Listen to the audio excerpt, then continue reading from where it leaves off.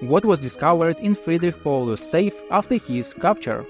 The military career of German Field Marshal Friedrich Paulus came to a disgraceful end in the basement of the Stalingrad department store after surrendering to the Red Army on January 31, 1943.